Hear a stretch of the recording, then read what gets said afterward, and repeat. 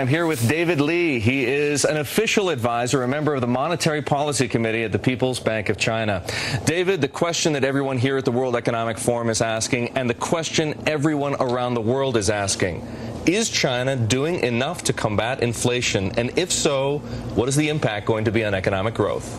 Well, I think the inflation right now in China is a very complicated phenomenon. Why? Because it's unlike inflation in most countries, which is driven by demand, excessive demand. Today in China, inflation is driven by higher and higher production costs.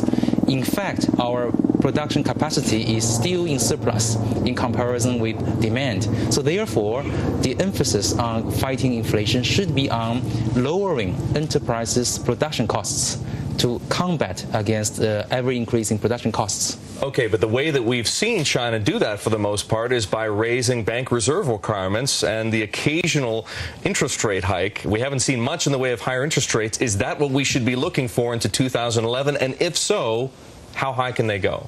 Well, the most action in fighting inflation actually is in the area of lowering production costs. So this being said, so we don't see. Are we not seeing that? Yeah. Well, it's been going on. However, the press coverage has not been on that area. On the issue of monetary policy, yes, indeed, the Chinese monetary policy is changing. It's changing from its relatively proactive, in other words, loose monetary policy to relatively cautious one in two ways. Number one is to control excessive liquidity by hiking up our deposit reserve ratio to now historical high, almost 20%. The other one is to gradually adjust nominal interest rates. What impact is that going to have on the economy in 2011? What kind of a GDP growth rate is China going to end up with? Well, despite this changing monetary policy, I would forecast the GDP growth in 2011 will be 9.5%, while CPI, by my forecast, will be something between 3.8 to 4%. Okay, people are waiting. Do you think there's a risk of a hard landing in China? Do you think that the economy is going to rapidly ratchet down in terms of its growth rate? If not this year, perhaps next year? I don't think so, because what is going on in China is that the local governments are now very much motivated to go faster.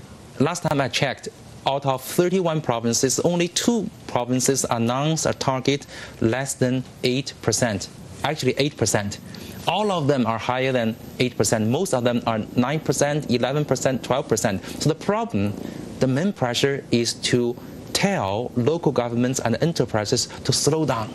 David, one last question for you on the yuan. How much can the yuan appreciate before you begin to attract excessive hot money speculative inflows? Well, I would say that a combination of policies would be ideal. Number one is to have a gradual, steady appreciation of maybe 5 to 6% a year. Meanwhile, try to control liquidity by still perhaps continue hiking the reserve ratio. What about a tax on capital inflows? Is that coming? Well, that I don't think is coming. Although as an economist, I think it makes sense.